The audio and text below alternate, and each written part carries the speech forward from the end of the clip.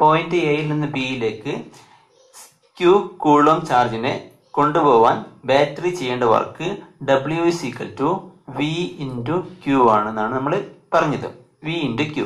നമുക്കറിയാം I വൈദ്യുത പ്രവാഹ തീവ്രത I Q/T ആണ്. Q/T. ഈ ടീനെ എങ്ങോട്ട് കൊണ്ടുവരാം. അപ്പൊ Q = I × T. IT.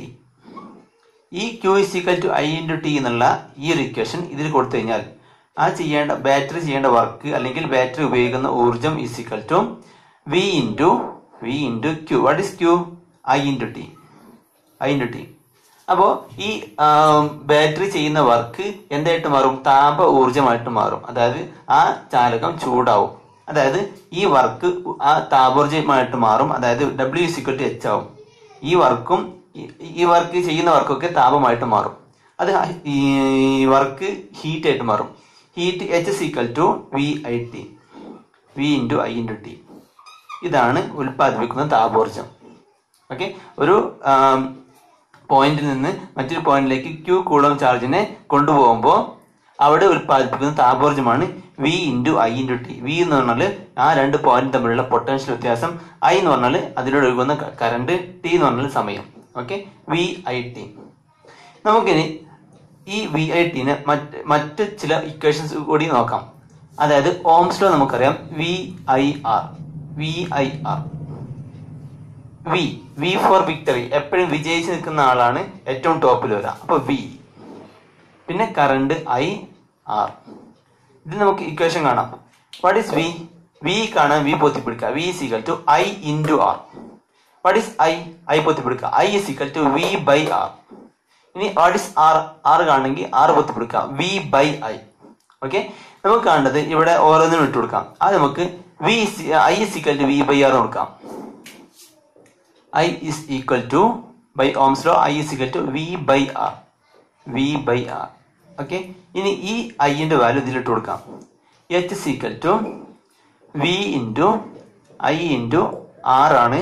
That is equal to V × what is I? V/R. V/R × R. Okay, V/R × R. അപ്പോ × T.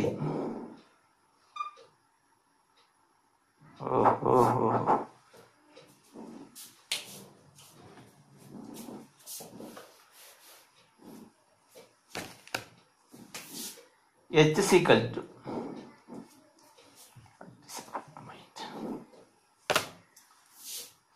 = VIT. That is V × what is I? V/R. V/R × T. Okay, അപ്പൊ എന്താ equation? V × V². T/R അല്ലെങ്കിൽ V²/R × T. H = V²/R × T. ഇതാണ് നമ്മുടെ രണ്ടാമത്തെ equation. ഒന്നാമത്തെ equation H = VIT, രണ്ടാമത്തെ equation V²/R × T. ഇനി മൂന്നാമത്തെ ഇക്വേഷൻ നമുക്ക് കൊടുക്കാം. നമുക്ക് R-ന് പകരം V/I കൊടുക്കാം. R-ന് പകരം V/I എന്ന് കൊടുക്കാം. Okay, V/I. അപ്പോൾ R = V/I. ഇനി നമുക്ക് ഇക്വേഷൻ കൊടുക്കാം. H = VIT. H = VIT.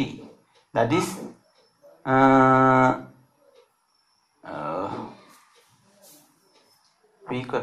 ഇനി ഐക്ക് പകരം എതിർക്കണം V/R കൊടുക്കണം. ഓക്കെ, ഐക്ക് പകരം ഇനി V = IR. ഇനി നമുക്ക് V = എന്താ വരിക? I × R. I × R. അപ്പൊ നമുക്ക് ഇക്വേഷൻ വീണ്ടും എഴുതാം. H = V × I × T. That is what is V? V ക്ക് പകരം IR കൊടുക്കാം. IR × ഇനി EI × T. ഓക്കെ, അപ്പോൾ I × I². പിന്നെ ഈ R പിന്നെ ഈ T. I² RT. H = I² RT. ഇതാണ് നമ്മുടെ ജൂൾസ് ലോ. ജൂളിന്റെ നിയമം ആണ് ഇത്. H = I² RT. അപ്പൊ എന്താ ജൂൾ നിയമം എന്ന് പറഞ്ഞാല്? വൈദ്യുതി ഒഴുകുന്ന ഒരു ചാലകത്തിൽ ഉൽപ്പാദിപ്പിക്കുന്ന താപത്തിന്റെ അളവ് എന്താ? വൈദ്യുത പ്രവാഹ തീവ്രത അതിന്റെ വർഗം വൈദ്യുത പ്രവാഹ തീവ്രതയുടെ വർഗത്തിന്റെയും പിന്നെ എന്താ ആർ പ്രതിരോധം. ചാലകത്തിന്റെ പ്രതിരോധത്തിന്റെയും ഇതോ ടി സമയം, വെറും സമയമല്ല, കറണ്ട് ഒഴുകുന്ന ആ സമയം മാത്രം, അതായത് വൈദ്യുതി പ്രവഹിക്കുന്ന സമയത്തിന്റെയും എന്താണ് ഗുണനഫലമാണ്. അപ്പൊ പറഞ്ഞു നോക്കും, ജൂൾസ് നിയമം എന്ന് പറഞ്ഞാല് ഒരു ചാലകത്തിലൂടെ വൈദ്യുതി ഒഴുകുമ്പോൾ ആ ചാലകത്തിൽ ഉൽപ്പാദിപ്പിക്കുന്ന താപത്തിന്റെ അളവ് വൈദ്യുത പ്രവാഹ തീവ്രതയുടെ വർഗത്തിന്റെയും ചാലകത്തിന്റെ പ്രതിരോധത്തിന്റെയും വൈദ്യുതി ഒഴുകുന്ന സമയത്തിന്റെയും ഗുണനഫലത്തിന് തുല്യമാണ്. ഓക്കെ, അപ്പോ H = I²RT. ഇനി ഈ ഐ ഡബിൾ ആക്കുമ്പോൾ നമ്മൾ താപം എന്താവും എന്നാണ് ചോദ്യം. കറണ്ട് ഡബിൾ ആക്കുമ്പോൾ താപം എന്താവും നോക്കിക്കോളൂ. നമ്മൾ രണ്ടാമത്തെ പരീക്ഷണം ചെയ്യാൻ ആദ്യം ഉണ്ടായിരുന്ന കറണ്ട്, ഇപ്പൊ I' ആയിക്കോട്ടെ അല്ലെങ്കിൽ I1 ആയിക്കോട്ടെ, ഈ രണ്ടാമത് എടുക്കുന്ന കറണ്ട് ആദ്യം എടുത്ത കറണ്ടിന്റെ ഡബിൾ ആണ് വിചാരിച്ചോളൂ, ദാറ്റ് ഈസ് 2I ആണ് വിചാരിച്ചോളൂ. അപ്പോൾ ഉണ്ടാകുന്ന താപം നമ്മൾ കൊടുക്കുന്ന വൈദ്യുത പ്രവാഹ തീവ്രത കൂട്ടിക്കഴിഞ്ഞാൽ ഉൽപ്പാദിപ്പിക്കുന്ന താപം എന്താവും നമുക്ക് നോക്കാം. H = I²RT ആണ് equation. That = what is I? ഇവിടെ H1 രണ്ടാമതുണ്ടായ താപം H1 = I1²RT. ഓക്കെ, അതായത് നമ്മൾ ആദ്യം ചെയ്ത പരീക്ഷണത്തിൽ ഒരു കറണ്ട് കൊടുത്തു, അപ്പോൾ താപം കിട്ടി. രണ്ടാമത് ചെയ്യുന്ന പരീക്ഷണത്തിൽ ആദ്യം കൊടുത്ത കറണ്ടിന്റെ ഡബിൾ ആക്കുകയാണ്. അപ്പൊ അവിടെ താപം, ചൂടുണ്ടാക്കുന്ന ചൂട് കൂടുമോ കുറയുമോ, എത്ര കൂടുന്നാണ് ചോദ്യം. ഓക്കെ, അപ്പൊ നമുക്ക് രണ്ടാമതുണ്ടായ കറണ്ട് H1 = രണ്ടാമത് കൊടുത്ത കറണ്ട് I1² R×T, അതായത് പ്രതിരോധവും അതുപോലെ തന്നെ സമയവും, കൊടുക്കുന്ന സമയം മാറ്റുന്നില്ല, അത് പഴയ ആ വാല്യൂ തന്നെ. അപ്പൊ ഉണ്ടാകുന്ന താപം എത്രയാവുന്നതാണ് ചോദ്യം. അപ്പൊ I1², that is what is I1? 2I, നേരത്തെ ഉണ്ടായ കറണ്ടിന്റെ double 2I² RT, that is 2² I²RT. What is 2²? 4 I²RT. അതായത് ഈ I²RT എന്ന് പറഞ്ഞാൽ ഫസ്റ്റ് ഉണ്ടായ താപമാണ് I²RT. അതിന്റെ 4 ടൈംസ് ആയിരിക്കും. അതായത് കൊടുക്കുന്ന കറണ്ട് ഡബിൾ ആയി കഴിഞ്ഞാൽ താപം 4 ടൈംസ് ആവും. കാരണം ഇവിടെ I² ഉണ്ട്, അത് നോക്കിയാൽ മതി. I² ആവുമ്പോൾ എന്താവും? 2 ആണെങ്കിൽ 2, അതായത് കറണ്ട് ഡബിൾ ആയി കഴിഞ്ഞാൽ താപം 4 ടൈംസ്. കറണ്ട് 3 ആണെങ്കിലോ താപം 3² 9 ടൈംസ് ആവും. ഓക്കെ, കറണ്ട് 6 ടൈംസ് ആണെങ്കിലോ താപം 6² 36 ടൈംസ് ആയിട്ട് കൂടും. കറണ്ട് കൂട്ടിക്കഴിഞ്ഞാൽ അവിടെ ഉണ്ടാവുന്ന താപം കൂടും. കാരണം H = I²RT. I² ഡബിൾ, അതായത് വർഗമായിട്ട് കൂടും. ഇപ്പൊ 2 ആണെങ്കിൽ 2, ഫസ്റ്റ് കൊടുത്ത 2 ആംപിയർ ആണ്, രണ്ടാമത് കൊടുക്കുന്നത് 4 ആംപിയർ ആണ്, അതായത് ആദ്യം കൊടുത്തതിന്റെ ഡബിൾ, 2ന്റെ ഡബിൾ 4 ആണ് വിചാരിച്ചോളൂ. അപ്പോ ഉൽപ്പാദിപ്പിക്കുന്ന താപം ഇപ്പോ ആദ്യം 2 ആംപിയർ കൊടുത്തപ്പോൾ 10 ജൂൾ ആണ് താപം ഉണ്ടായത്, 10 ജൂൾ ആണ് താപം ഉണ്ടായത്. അപ്പോ ഈ 4 ആംപിയർ കൊടുക്കുമ്പോൾ 10ന്റെ 4 ഇരട്ടി 40 ജൂൾ ആയിട്ട് മാറും. അതാണ് പറഞ്ഞത്. അതായത് ഫസ്റ്റ് നമ്മൾ 2 ആംപിയർ കൊടുത്തു, 2 ആംപിയർ കൊടുത്തപ്പോൾ നമുക്ക് എത്ര ജൂൾ കിട്ടിയത്, അല്ലെങ്കിൽ എത്ര താപം കിട്ടിയത്? 10 ജൂൾ ആണ് വിചാരിച്ചോളൂ. Assume that. ഓക്കെ, അപ്പോൾ രണ്ടാമത്തെ പരീക്ഷണത്തിൽ നമ്മൾ സെയിം അതേ പ്രതിരോധം, അതേ ടൈമും ഒക്കെ കറക്റ്റ് ആണ്. പക്ഷെ 2 ആംപിയർ ഇത് 4 ആംപിയർ ആയി, അതായത് 2ന്റെ ഡബിൾ ആക്കി, 2 ടൈംസ് ആക്കി. അപ്പോൾ ഇവിടെ എന്താവും? 4 ടൈംസ് ആവും. ദാറ്റ് ഈസ് 40 ജൂൾ ആയിട്ട് മാറും. കാരണം ഇക്വേഷനിൽ I² ഉണ്ട്, I² വർഗുണ്ട്. ഓക്കെ, അപ്പോൾ കറണ്ട് ഡബിൾ ആയി കഴിഞ്ഞാൽ എന്താവും? താപം 4 ടൈംസ് ആവും. കറണ്ട് 3 ടൈംസ് ആയി കഴിഞ്ഞാൽ താപം 9 ടൈംസ് ആവും. കറണ്ട് 4 ടൈംസ് ആണെങ്കിൽ താപം 16 ടൈംസ്. കറണ്ട് 5 ടൈംസ് ആണെങ്കിൽ താപം 25 ടൈംസ് ആവും. ഓക്കെ, ഇനി നമുക്ക് റെസിസ്റ്റർ നോക്കാം. കറണ്ട് ഒന്നും ചെയ്യുന്നില്ല. കറണ്ടിന്റെ ഒരു കാര്യം കൂടി, കറണ്ട് ഹാഫ് ആക്കുകയാണെങ്കിലോ, ഇപ്പോ I' എന്നുള്ളത് ആദ്യത്തെ കറണ്ടിന്റെ പകുതിയാണ് വിചാരിച്ചുള്ളൂ, ആദ്യത്തെ കറണ്ടിന്റെ പകുതി. അപ്പൊ എന്താ വരാം? H1 താപം H1 = I1²RT. Okay, I1, what is I1 here? I1 ആണെങ്കിൽ നേരത്തെ കൊടുത്ത കറണ്ടിന്റെ പകുതി, that is I/2 2 R×T. Okay, അപ്പൊ I² /2²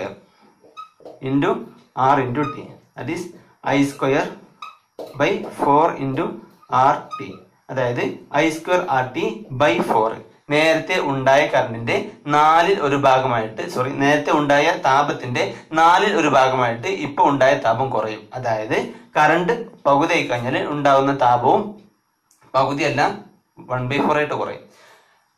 കൊടുക്കുന്ന കറണ്ട് നേരത്തെ കൊടുത്തതിന്റെ 1/4 ആക്കുകയാണെങ്കിലോ 1/4 4 സ്ക്വയർ 1/4 സ്ക്വയർ 1/16, അതായത് ഉണ്ടാകുന്ന താപം നന്നായിട്ട് കുറയും. എത്രയാവും? 1/16 ആയിട്ട് കുറയും. ഓക്കെ, അപ്പോ കറണ്ട് ഡബിൾ ആക്കുകയാണെങ്കിൽ ഉണ്ടാകുന്ന താപം 4 ടൈംസ്, അതായത് 2 സ്ക്വയർ 4 3 ടൈംസ് ആണെങ്കിൽ 9 ടൈംസ് 4 ടൈംസ് ആണെങ്കിൽ 16 ടൈംസ് അങ്ങനെ പോകും. ഇനി half ആക്കണമെങ്കിലോ 1/2 ആക്കണമെങ്കിൽ 1/4 times 1/3 ആക്കണമെങ്കിൽ 1/9 times 1/4 ആക്കണമെങ്കിൽ 1/16 times. Okay, അതാണ് കറണ്ടിന്റെ റിലേഷൻ. ഈ ഇക്വേഷനിൽ I2RTന്റെ ഈ ഇക്വേഷനിൽ കറണ്ട് ഡബിൾ ആക്കുമ്പോൾ താപം ഡബിൾ ആവും. അതേപോലെ തന്നെ കറണ്ട് 3 ടൈംസ് ആക്കുമ്പോൾ താപം 9 ടൈംസ് ആവും. ഓക്കെ, ഇനി പ്രതിരോധം അല്ലെങ്കിൽ R ഈ സമവാക്യത്തിൽ നോക്കിയാൽ മതി. ഇവിടെ സ്ക്വയർ ഉള്ളതുകൊണ്ടാണ് വർഗമായിട്ട് പോണത്. ഓക്കെ, 2 ആകുമ്പോൾ 4 ആണ്, 3 ആകുമ്പോൾ 9 ആണ്. ഇവിടെ സ്ക്വയർ ഉള്ളതുകൊണ്ടാണ്. പക്ഷെ ഇവിടെ സ്ക്വയർ ഒന്നുമില്ല, R മാത്രമേ ഉള്ളൂ. അപ്പൊ ആദ്യം 2 ഓം ആണ് വിചാരിച്ചുള്ളൂ, പിന്നെ അതിന് ഡബിൾ ആക്കി 4 ഓം ആക്കി. അപ്പൊ അതേപോലെ തന്നെ താപവും ഡബിൾ ആവും, അല്ലാതെ 2 സ്ക്വയർ 4 ടൈംസ് ആവില്ല. ഇനി പ്രതിരോധം 3 ടൈംസ് ആണ് വിചാരിച്ചോളൂ, 3 ടൈംസ്. അതേപോലെ തന്നെ താപവും 3 ടൈംസ് ആയി മാറും, അല്ലാതെ 3 സ്ക്വയർ 9 ആയിട്ട് മാറൂല. കാരണം R മാത്രമേ ഉള്ളൂ, I2 പോലെ R2 ഇല്ല. ഓക്കെ, R മാത്രമേ ഉള്ളൂ. ഇനി ടി അല്ല, R പകുതി ആക്കണമെങ്കിലോ ഇപ്പൊ 10 ഓം ഉള്ളത് 5 ഓം ആക്കി. അപ്പൊ താപം അതേപോലെ പകുതിയായിട്ട് കുറയും. പിന്നെ പ്രതിരോധം 1/4 ആക്കണമെങ്കിലോ താപവും 1/4 ആയിട്ട് കുറയും. ഓക്കെ, അത് ഡയറക്റ്റ് റിലേഷൻ ആണ്. പക്ഷെ കറണ്ട് ആണെങ്കിൽ സ്ക്വയർ ആണ്, മറക്കണ്ട. അതേപോലെ തന്നെ സമയം ഡബിൾ ആക്കുകയാണെങ്കിൽ താപം ഡബിൾ ആവും. കാരണം സമയം തന്നെ നേരിട്ട് റിലേഷൻ ആണ്, സ്ക്വയർ ഇല്ല. സമയം ഡബിൾ ആക്കുകയാണെങ്കിൽ താപവും ഡബിൾ ആവും. സമയം പകുതി ആക്കുകയാണെങ്കിൽ താപവും പകുതിയാവും. ഞാൻ കഴിച്ചിട്ടെ, കറണ്ട് ഡബിൾ ആക്കി ആറും ടിയും ഹാഫ് ആക്കി. അപ്പൊ എന്താ സംഭവിക്കുക നമുക്ക് നോക്കാം. ഞാൻ ജസ്റ്റ് ഒരു ചോദ്യം ചോദിക്കുകയാണ്, ബുക്കിലുള്ള ചോദ്യം ഒന്നല്ല, ജസ്റ്റ് ചോദിക്കുകയാണ്. ഒരു ചാലകത്തില് ആദ്യം കൊടുത്തപ്പോ ഉണ്ടായ താപത്തിനെ അപേക്ഷിച്ചിട്ട് രണ്ടാമത് ഉണ്ടായ താപം എത്രയാണെന്ന ചോദ്യം. എങ്ങനെയാണെങ്കിൽ കറണ്ട് നമ്മൾ എന്ത് ചെയ്യുന്നു? ഡബിൾ ആക്കുന്നു. I1 എന്താക്കുന്നു? 2I ആക്കുന്നു. R1 ഹാഫ് R1 ആക്കുന്നു, അതായത് നേരത്തെ ഉള്ള പ്രതിരോധത്തിന്റെ പകുതി ആക്കുന്നു. T1 ഹാഫ് T ആക്കുന്നു. ഇപ്പൊ എന്താ സംഭവിക്കാൻ നോക്കാം നമുക്ക്. H1 is equal to I1 square R1 T1. That's equal to, what is I1 square? 2I square into, what is R1? 1/2R into, what is T1? Half T, പകുതി 1/2T. ഇന്ന് നോക്കോളൂ, 2 square into I square into 1/2 into R into 1/2 into T. Okay, നോക്കോളൂ, 2 square എത്രയാ? 4. 2 into 2 4. അപ്പൊ ഈ 2 square കട്ടായി പോകും. ഇവിടെയും 4 ആണ്, 2 into ഇവിടെ 4 ആണ്. അപ്പോൾ കട്ടായി പോകും. ബാക്കി എന്താ? I square into 1 I square into R into T. I square into R into T. That is no change. അത് നമുക്ക് ഫസ്റ്റ് ചോദ്യം കേട്ടപ്പോൾ തന്നെ മനസ്സിലാക്കേണ്ടതായിരുന്നു. എന്താ? കറണ്ട് ഡബിൾ ആയി. ഓക്കെ, അപ്പൊ 4 ടൈംസ് ആയി. കറണ്ട് ഡബിൾ ആയി, ഇപ്പൊ 4 ടൈംസ് ആയി. റെസിസ്റ്റർ പകുതിയാക്കി, അപ്പൊ 4 ടൈംസ്, അപ്പൊ ഹാഫ് ആയി. ടൈമും പകുതിയാക്കി, അപ്പൊ ഹാഫ് വീണ്ടും. പിന്നെ ഒന്നുകൂടി കറണ്ട് ഡബിൾ ആക്കി കഴിഞ്ഞാല് എന്താവും? താപം 4 ടൈംസ് ആവും. Okay, 4 times. റെസിസ്റ്റർ പകുതിയാക്കി, അപ്പൊ ഇത് 4ന്റെ പകുതി 2 ആയി. 2 ടൈംസ് നേരത്തെ ഉണ്ടായ നേരത്തെ ഉണ്ടായ താപത്തിന്റെ 2 ടൈംസ്. പിന്നെ ടൈമും കൂടി ഹാഫ് ആക്കി, അപ്പൊ ആ 2 ടൈംസ് കൂടി പോകും. അപ്പൊ സെയിം ആവും. മുമ്പത്തെ അതേ താപമായിരിക്കും ഇപ്പോഴും ഉണ്ടാവാം. ഓക്കെ, നമ്മൾ നെക്സ്റ്റ് പറയാൻ പോണത് എന്താണെന്ന് വെച്ച് കഴിഞ്ഞാല്,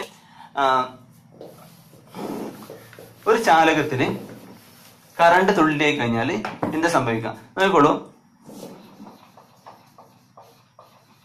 ഇത് 2 ഉപകരണങ്ങളാണ് വിചാരിച്ചോളൂ, അല്ലെങ്കിൽ ഇത് 2 റെസിസ്റ്റേഴ്സ് ആണ് വിചാരിച്ചോളൂ. ഇത് 10 ഓമും ഇത് 20 ഓമാണ്. ഓക്കെ, ഇനി ഇവിടെ ഏത് റെസിസ്റ്ററിലാണ് നന്നായിട്ട് ചൂടുണ്ടാക്കുക? ഇവിടെയാണോ ഇവിടെയാണോ? എവിടെ ചൂടുണ്ടാക്കുക?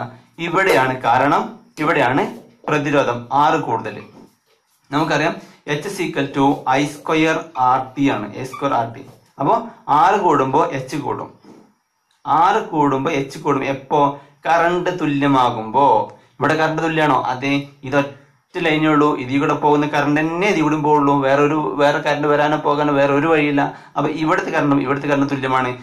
കറണ്ട് തുല്യമായി കഴിഞ്ഞാൽ റെസിസ്റ്റർ കൂടുമ്പോ ഹീറ്റും കൂടും. കാരണം ഇതാണ് equation, H is equal to I square RT. Current same ആണ്, പിന്നെ R കൂടുമ്പോ എന്ത് കൂടും? ഹീറ്റും കൂടും. ഓക്കെ, സിമ്പിൾ ആണ്. ഇനി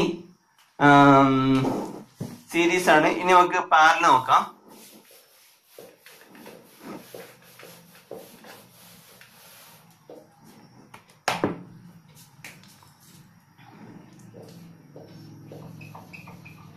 ഇത് ഒന്നാമത്തെ റെസിസ്റ്റർ, ഇത് രണ്ടാമത്തെ റെസിസ്റ്റർ ആണ്.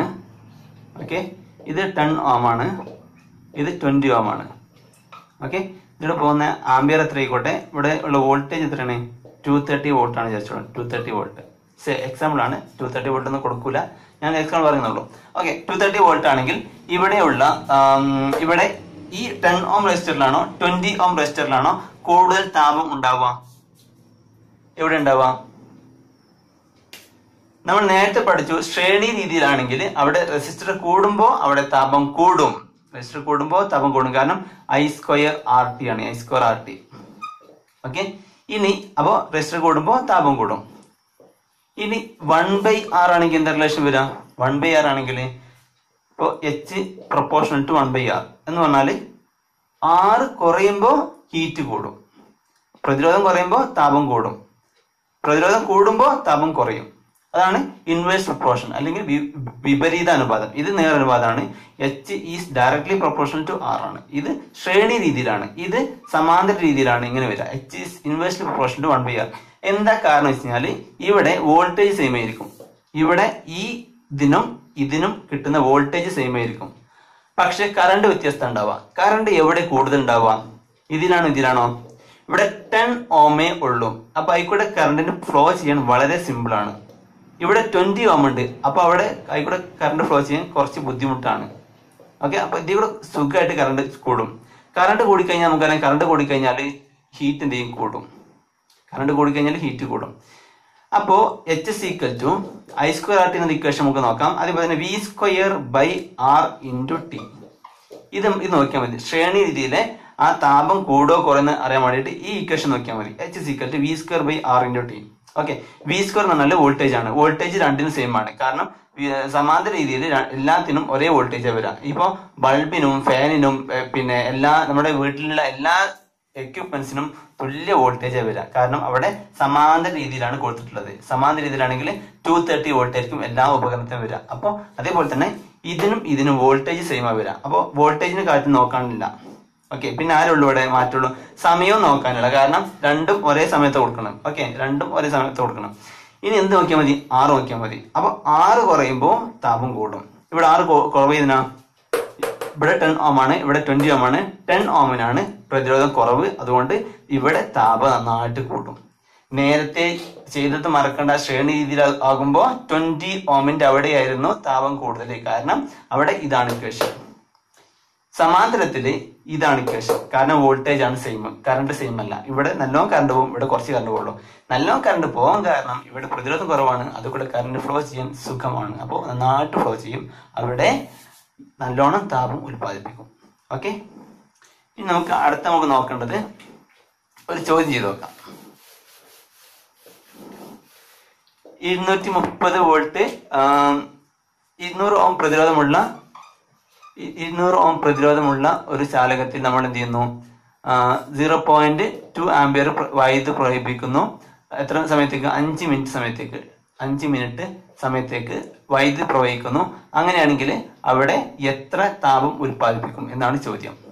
ഓക്കെ, 200 ohm ചാലകത്തിന്റെ പ്രതിരോധം, അതുപോലെ തന്നെ ആംപിയർ അല്ലെങ്കിൽ current I.2 and time 5 minute.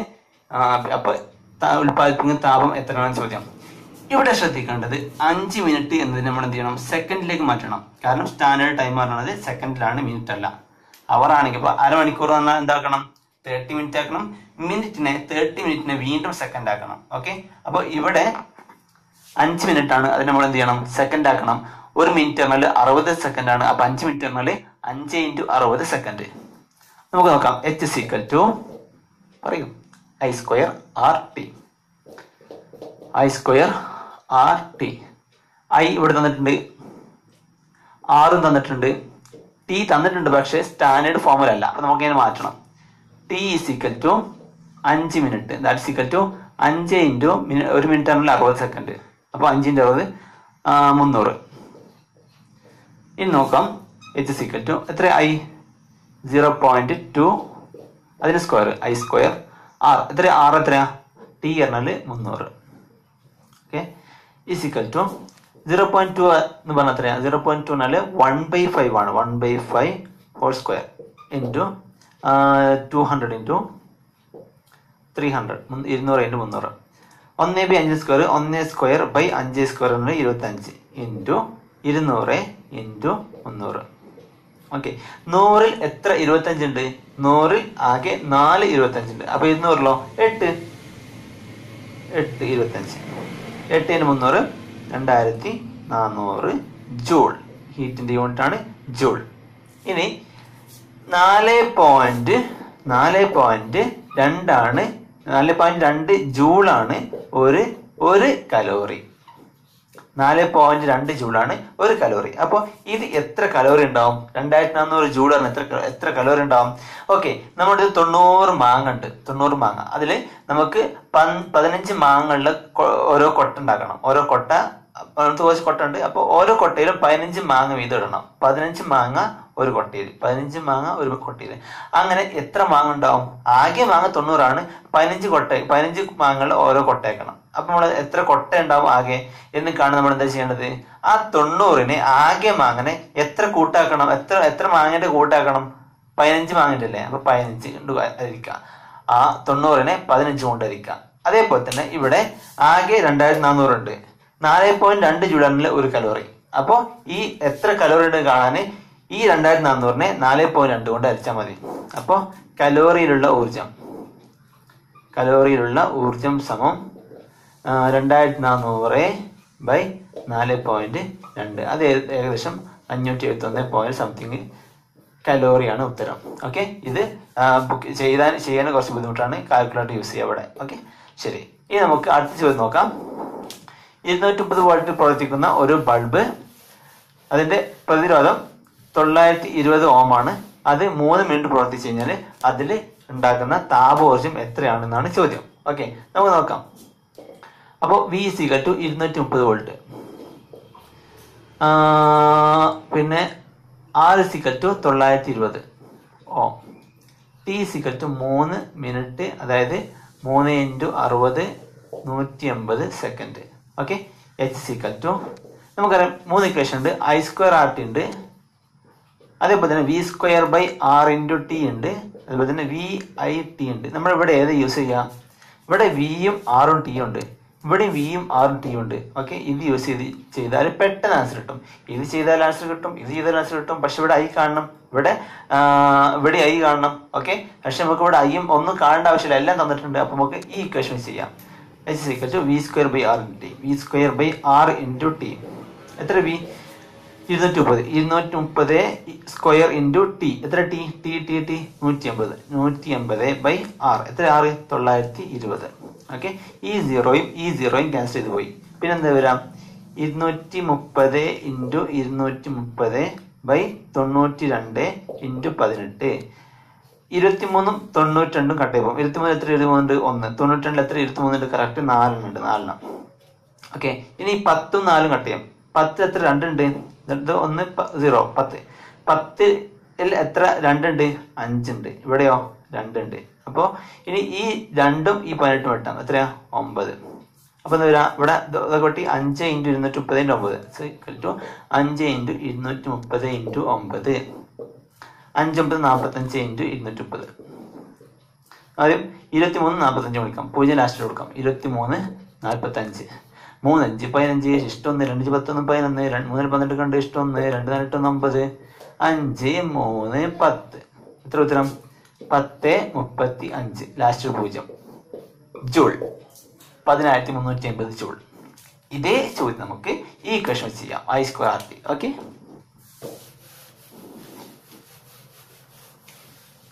ആദ്യം ഐ കാണണം.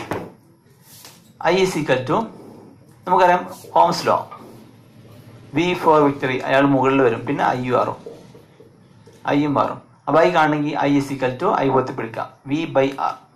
I is equal to V by R equal to what is V 230 by what is R 920. 0 cancel. 23 എത്ര 23 1 92 4 എത്ര വരാ 1/4 ആംപിയർ. ഓക്കെ, നമുക്ക് ഐ സ്ക്വയർ ആർ ടി ചെയ്യാം. H is equal to I squared R T this 1/4 whole square into 920 into T 180. That's equal to 1/16 into 920 into 180. Okay, 16 4 16 4 4 92 4 നോക്കാം. 99 2 4 പിന്നെ 8 2 8 ബാക്കി 1 12 എത്ര 4 3 അപ്പോൾ 230. ഓക്കെ, ഇനി വീണ്ടും 4 എത്ര 4 4 എത്ര 4 4 എത്ര 4 1 18 എത്ര 4 18 എത്ര 4 ഉണ്ടടാ 18 എത്ര 4 4 അല്ലേ 4 4 16 4 പിന്നെ ബാക്കി 4 4 16 ഇവിടെ 18 ആണ്. 2 ഇഷ്ടമുണ്ടാവും. ആ 2 0 20 20 എത്ര 4 ഉണ്ട് 5. നോക്കൂ ഇവിടെ 23 ഇവിടെ 0 ഉണ്ട്. 230 ഇൻറ്റു 45 ഇത് തന്നെയല്ലേ നേരത്തെ ഗുണിച്ചത്. അപ്പൊ ഇനി വേറെ ഗുണിച്ച് നോക്കേണ്ട ആവശ്യമില്ലല്ലോ. എത്ര വരാ 10 35 0 ജൂൾ. ഇങ്ങനെ ചെയ്താലും എവിടെയാ ഇങ്ങനെ ചെയ്താലും ആൻസർ ഓക്കെ. നമുക്ക് വേറെ ഒന്നും കൂടി ചെയ്യാം. ഏതാണത്? Yes, H is equal to V I T.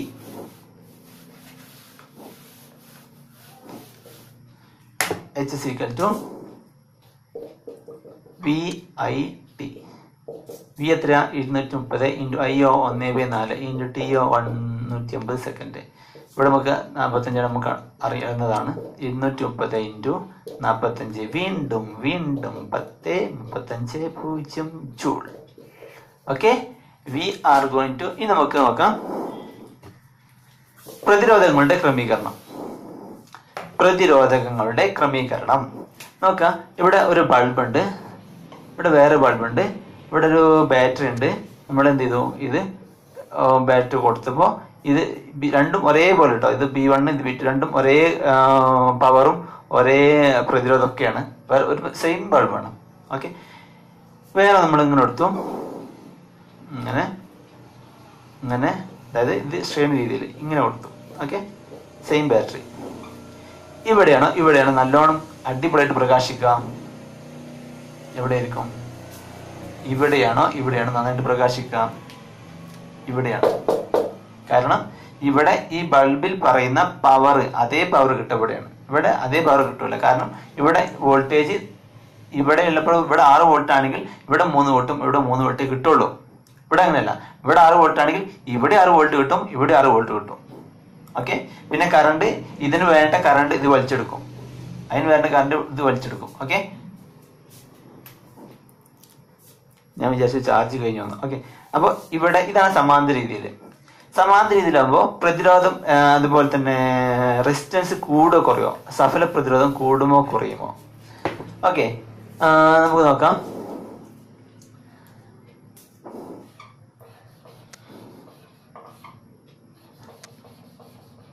ഇവിടെ ഇത് ശ്രേണി രീതിയാണ്. ഇവിടെ കറണ്ട് തുല്യം, ഐ തുല്യമായിരിക്കും.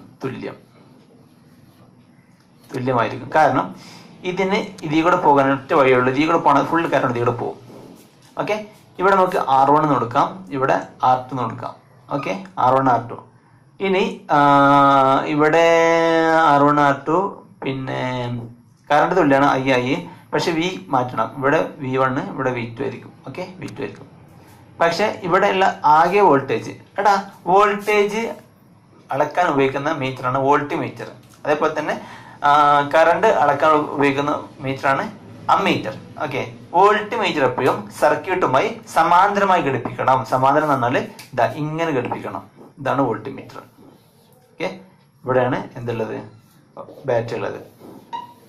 ഇതാണ് വോൾട്ട് മീറ്റർ.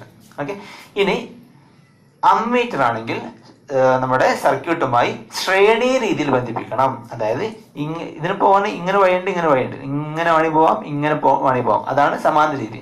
പക്ഷെ ശ്രേണി രീതി പറഞ്ഞാൽ അങ്ങനെയല്ല, ആ ഒറ്റ വഴി മാത്രമേ ഉണ്ടാവുള്ളൂ. അങ്ങനെ വേണം അമ്മീറ്റർ ഘടിപ്പിക്കാൻ.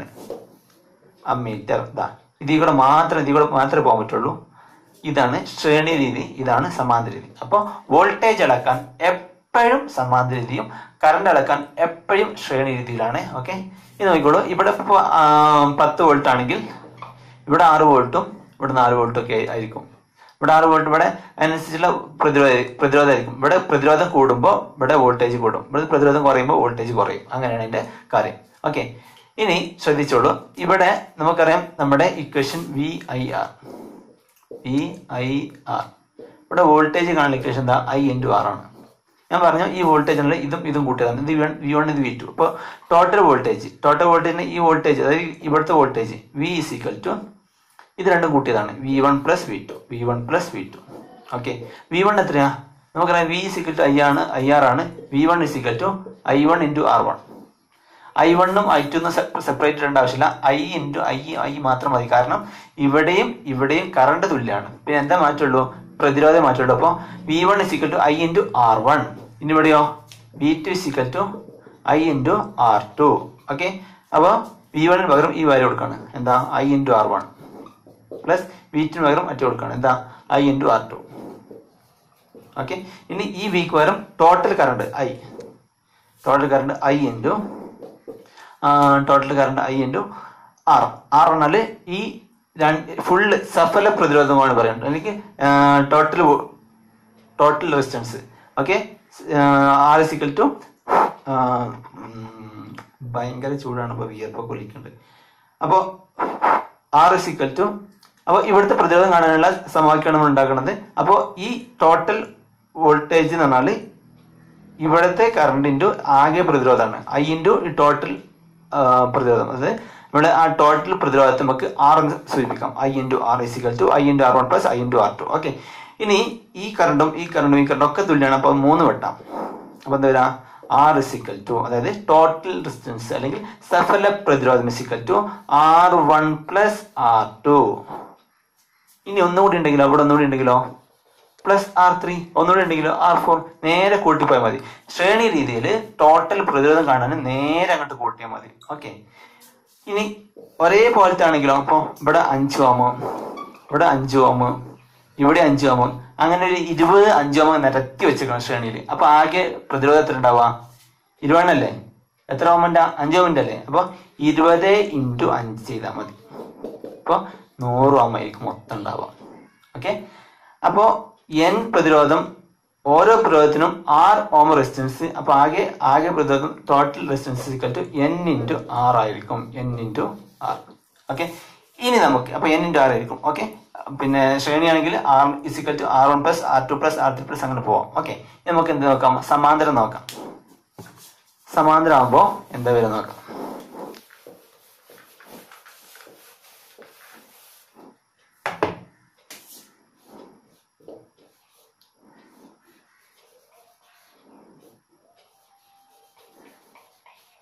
R1 R2. ഇതിൽ കൂടെ പോകുന്ന കറണ്ട് സെയിം ആണോ? അല്ല. ഇവിടെ I1 ആയിരിക്കും, ഇവിടെ I2 ആയിരിക്കും. പക്ഷെ ഇതിലുള്ള വോൾട്ടേജ് സെയിം ആണോ? അതെ. ഇനി ഇവിടെയാണ് ഈ I ആണ് ഇങ്ങോട്ട് സ്പ്ലിറ്റ് ആയി പോണത്. അപ്പൊ ഈ I ആണെങ്കിൽ I1ഉം I2 കൂട്ടിയാൽ ഈ I കിട്ടും. I = I1 + I2. നമുക്കറിയാം ഓംസ് ലോ VIR. നമുക്ക് എന്ത് കാണണം? I കാണണം. I = എന്താ പറയുക? I പൊത്തി പിടിക്കാം. അപ്പം എന്താ പറയുക? V/R. I = V/R. I1 = V1/R1 എന്ന് എഴുതേണ്ട ആവശ്യമുണ്ടോ? ഇല്ല. കാരണം V രണ്ടിടത്ത് സെയിം ആണ്. Vക്ക് 1ഉം 2 ഇടേണ്ട ആവശ്യമില്ല. പിന്നെ ഇതിന് മാറ്റുള്ളൂ R1ഉം R2 മാത്രം. അപ്പോൾ I1 = V/R1. I2 = V/R2. കൊണ്ട് നോക്കൂ, I1 പറഞ്ഞാൽ V/R1 + V/R2. ഇവിടെ ഈ ടോട്ടൽ കറണ്ട് ആണിത്. ടോട്ടൽ കറണ്ട് ആണെങ്കിൽ total voltage by total resistance അഥവാ സഫല പ്രതിരോധം. അതായത് V/സഫല പ്രതിരോധം അല്ലെങ്കിൽ ആകെ പ്രതിരോധം R. is equal to V by R1 plus V by R2. ഇവിടെ Vയും Vയും കട്ടായി പോയി. 1 1 1 വരാം. അപ്പൊ എന്താ 1 by R is equal to 1 by R1 plus 1 by R2. Okay, ഇതാണ് ഇക്വേഷൻ. നമുക്ക് എന്ത് ചെയ്യാം, ഒന്ന് ക്രോസ് മൾട്ടിപ്ലൈ ചെയ്യാം. എതിർ ഗുണനം ചെയ്ത് നോക്കാം, എന്താ വരാൻ നോക്കാം. is equal to 1 by R is equal to 1 into R2 R2 plus 1 into R1 R1 by R1 into R2 R1 into R2. Okay, അപ്പോൾ ഇത് 1 by R ആണ്. നമുക്ക് വേണ്ടത് 1 by R അല്ല, നമുക്ക് വേണ്ടത് R ആണ്. തിരിച്ചിടാം, റെസിപ്രോക്കൽ എടുക്കാം. 1 by R പകരം R by 1 എടുക്കാം, തിരിച്ചെടുക്കാം. അതായത് R by 1 ആണെങ്കിൽ R is equal to ഇയാൾ മുകളിലേക്ക് വരും R1 R2 by R1 plus R2. ഇതാണ് സമാന്തര രീതിയിൽ രണ്ട് പ്രതിരോധങ്ങൾ ഘടിപ്പിച്ചാൽ സഫല പ്രതിരോധം R1 R2 by R1 plus R2. ഇനി മൂന്നെണ്ണുണ്ടെങ്കിലോ, മറ്റ് മൂന്നെണ്ണുണ്ടെങ്കിൽ R1 plus R2 plus R3. നാലെണ്ണുണ്ടെങ്കിൽ R1 plus R2 plus R3 plus R4. ഇവിടെ അങ്ങനെയല്ല, ഇവിടെ മൂന്നെണ്ണുണ്ടെങ്കിൽ രണ്ടെണ്ണുണ്ടെങ്കിൽ എന്താ R1 R2 by R1 plus R2. ഇനി മൂന്നെണ്ണുണ്ടെങ്കിലോ R is equal to R1 R2 plus R2 R3 plus R1 R3 by R1 R2 R3. Okay, this is not important, ഇതാണ് important. Okay, അല്ലെങ്കിൽ ഇതാണ് very very important. ഇത് വെച്ച് കഴിഞ്ഞാൽ നമുക്ക് എന്ത് ചെയ്യാം, എല്ലാ ചോദ്യം ചെയ്യാൻ പറ്റും. ഓക്കെ, ഇനി നമുക്കടുത്ത് അപ്പോൾ മറക്കണ്ട ശ്രേണിയാണ്. അപ്പോൾ ഒരു കാര്യം കൂടി, ഇവിടെ ഇപ്പോൾ ഒരു റെസ്റ്റോറൻറ്റ്, അപ്പോൾ 2 കിലോ, ഇവിടെയും 5 ഓമാണ്, ഇവിടെയും 5 ഓമാണ്. അപ്പോൾ 2 കിലോ 5 by 2, മൂന്നെണ്ണാണെങ്കിലോ ആകെ പ്രതിരോധത്തിൽ വരാം 5 by 3, 4 4 by 3, 10 10 by 3. ഓക്കെ, അപ്പൊ n ഒരു റെസിസ്റ്റൻസിന് ഒരു പ്രതിരോധത്തിന് 6 ഓം റെസിസ്റ്റൻസും അവിടെ n എണ്ണം റെസിസ്റ്റൻസും സമാന്തരമായിട്ട് വെച്ചിട്ടുണ്ടെങ്കിൽ സഫല പ്രതിരോധം R by n ആണ്. R by n. ഓക്കെ, ഇനി നമുക്കടുത്ത് ഈ പ്രതിരോധം എന്ന് പറഞ്ഞ സാധനം കണ്ടിട്ട് നിങ്ങൾ, പ്രതിരോധം എന്ന് പറഞ്ഞാൽ നമ്മുടെ ഇലക്ട്രോണിക്സ് ബോർഡൊക്കെ പൊളിച്ച് നോക്കിയാൽ അവിടെ കാണാൻ പറ്റും ഒരു സാധനം. നമ്മുടെ ബുക്കിൽ ആ ചിത്രം ഉണ്ട്, ഇങ്ങനെ വന്നിട്ട് സാധനം ആയിരിക്കും വരാം. ഓക്കെ, ഇവിടെ കുറേ കളേഴ്സ് ഉണ്ടാവും. ഈ കളേഴ്സ് നോക്കിക്കഴിഞ്ഞാൽ നമുക്ക് അതിൻ്റെ റെസിസ്റ്റൻസിൻ്റെ വാല്യൂ എത്ര കാണാൻ പറ്റും. ഓക്കെ, അതിനൊരു പിന്നെ കളർ കോഡ് ഉണ്ട്. BBROY BBROY green, B V gray and W. Okay, B black and brown and red and orange and yellow and green and blue and violet and gray and white. അപ്പോൾ ഇവിടുത്തെ രണ്ടെണ്ണം ഇത് തന്നെ വെച്ചുള്ളൂ. RO ആണെങ്കിൽ ഇത് ഒന്നാമത്തെ, അപ്പോൾ 0 1 2 3 4 അങ്ങനെ പോകും. അപ്പോൾ നോക്കിക്കോളൂ 0 1 2 3. അപ്പോൾ ഇത് രണ്ടായിരിക്കും ഫസ്റ്റത്തെ നമ്പേഴ്സ്. 23 ഇൻറ്റു ഇനി അടുത്ത് ഗ്രീൻ ആണ് വെച്ചോളൂ. ഗ്രീൻ ആണെങ്കിൽ 1 0 1 2 3 4 5 ഇൻറ്റു 10⁵. ലാസ്റ്റ് ബാൻ ഉണ്ടാവും. അത് ഗോൾഡ് ആണെങ്കിൽ ±5% ഉണ്ടാവും അതിന്റെ ടോളറൻസ്. അതായത് നമ്മൾ നിശ്ചയിച്ച പ്രതിരോധത്തിനേക്കാൾ കൂടാനും കുറയാനും ചാൻസ് ഉണ്ട് 5%. പിന്നെ ഗോൾഡ്, പിന്നെ സിൽവർ ആണെങ്കിൽ ±10%. കളർ ഒന്നും ഇല്ലെങ്കിൽ നോ കളർ ആണെങ്കിൽ ±20%. ഓക്കെ, അതാണ് ഇങ്ങനെയാണ്. നമ്മൾ ഇപ്പോൾ അതൊന്നും പഠിക്കേണ്ട ആവശ്യമില്ല, എന്നാലും ഞാൻ ജസ്റ്റ് പറഞ്ഞുള്ളൂ. ഇത് BB ഈ സംഭവം പഠിക്കാനൊരു കോഡ് ഉണ്ട്. എന്താണ് അറിയാം, BBROY ഗ്രേറ്റ് ബ്രിട്ടീഷ്, ഒരാളുടെ പേരാണ് BBROY great British. BBROY great British is very good wife. Okay, BBROY great British very good wife.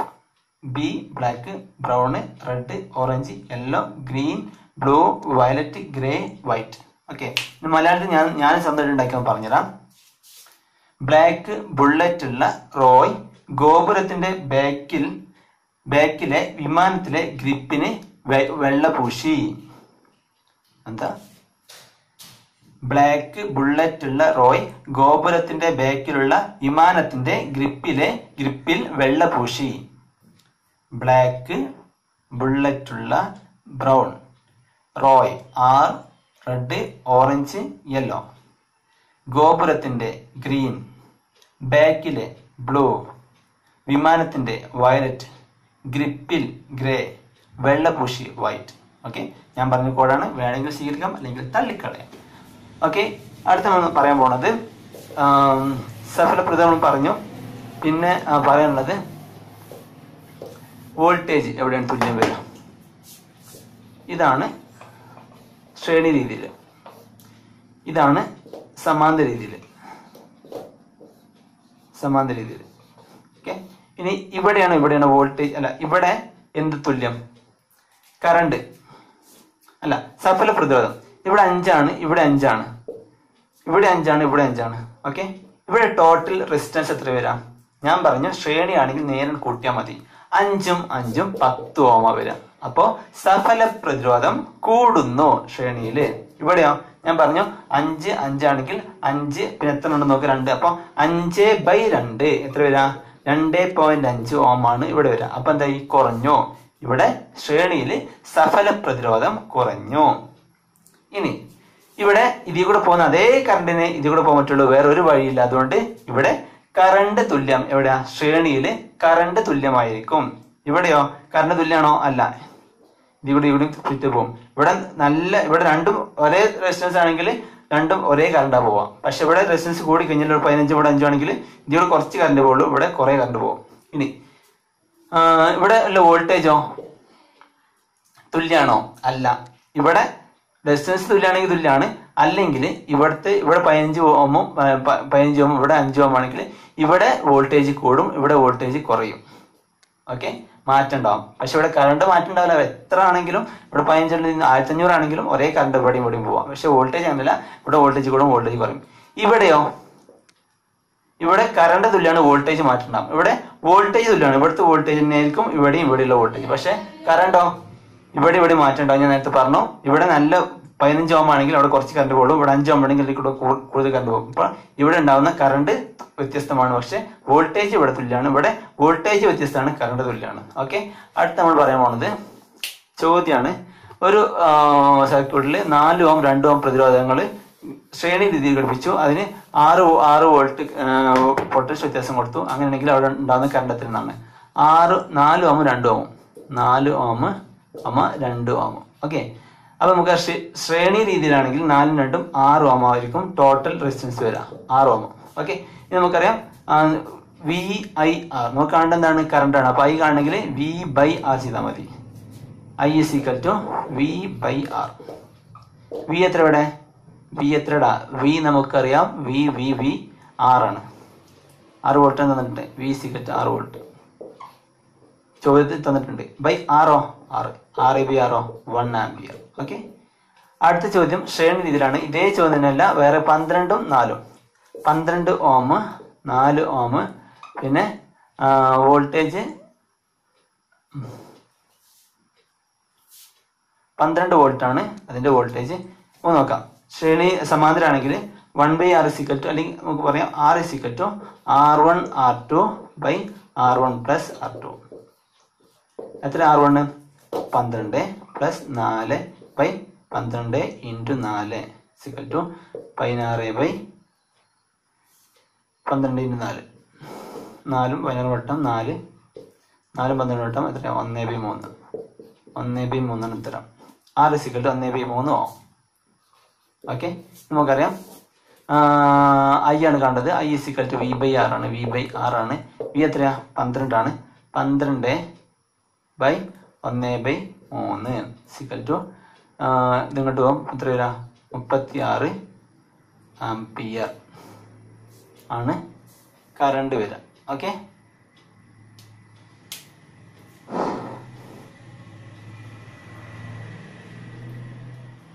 ഞാനത് നോക്കണം. എന്തോ സമയം പേച്ചിട്ടുണ്ട്. 36 ആംപിയർ ഒക്കെ വലിയ കറണ്ട് ആക്കണം, അതൊന്നും വരില്ല. അപ്പൊ ഇവിടെ പേച്ച് നോക്കൂ. R1 R2 by R1 plus R2 ആണ്. ഇത് ഞാൻ തിരിച്ചത്. ഇവിടെ R1 പ്ലസ് ഇവിടെ പ്ലസ് ഇവിടെ ഉണ്ട്. ഇത് അങ്ങനെയല്ല, തിരിച്ചു വരിക. R1 into R2 by R plus R2. അത് 12/2 12 × 4 / 16. അതായത് വെട്ടിപ്പോയി എത്ര വരാ 4 4 16 16 4 പിന്നെ 4 12 12 4 3 സിക്കൽ 3 എത്ര കിട്ടുക 3 ഓം ആണ് റെസിസ്റ്റൻസ് കിട്ടുക. ഇനി നമുക്കറിയാം I സിക്കൽ V ബൈ R ആണ്. V ബൈ R ആണ് സിക്കൽ V എത്രയാ V 12 വോൾട്ട് 12/6 3 12/3 4 ആംപിയർ. ഓക്കെ, ഇനി നമ്മൾ ഈ പാഠത്തിൽ ഇത്രയും കാര്യങ്ങൾ പറഞ്ഞിട്ടൊക്കെ ടെക്സ്റ്റ് ബുക്കിൽ പൂരിപ്പിക്കാനുള്ളതാണ് അടുത്ത് ഞാൻ പറയുന്നത്. ഓക്കെ, അത് നെക്സ്റ്റ് വീഡിയോയിൽ. Okay, thank you for watching.